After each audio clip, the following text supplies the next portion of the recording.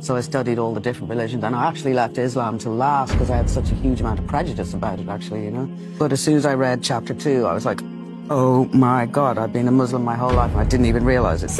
For people who, you know, I mean, visually, there are signs, but who don't know, you have, of course, converted to Islam and you wear the hijab. Yeah. But this is quite a recent conversion, although you believe that it's something that's been within Islam, you all the time. Yeah, in Islam you don't call it conversion, you call it reversion. The idea is that you were born Muslim in the first place. That if, you know, any person with any logic would realise they were Muslim all along. So that's actually what happened to me.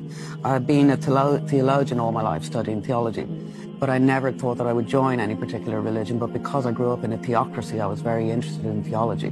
So I studied all the different religions, and I actually left Islam till last because I had such a huge amount of prejudice about it, actually, you know.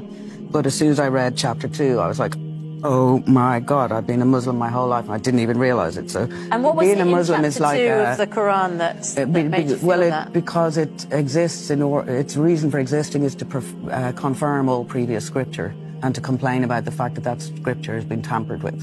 And it then goes on to explain how it's been tampered with and what the correct stories are, you know. And I had always believed that the scriptures had been tampered with. What reaction have you had from other Muslims? Obviously, you're famously Catholic for most of your life. Nice reaction. Muslims are lovely people. Muslims are very tender and very loving people, despite what anyone may think, you know. So a lovely reaction. But you're their sister. When you become a Muslim, you join what's called Ummah, the family.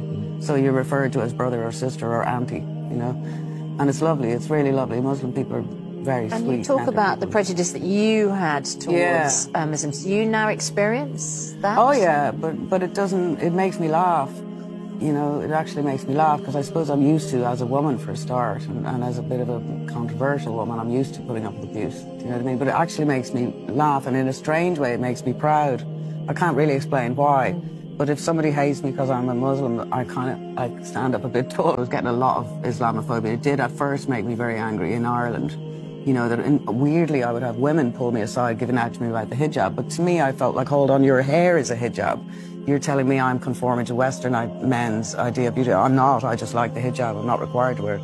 But women is conforming to, they were accusing me of conforming to Eastern men's idea of beauty, but Western women are doing the same thing with the hair. It's just the same as I've just noticed one of the tattoos there is about Christ. Well, that's the thing. You see, the Quran exists to confirm all previous scripture, the Gospel and the Tanakh. So I don't have to leave my guise. I get to keep Judaism and I get to keep Christianity while being Islamic.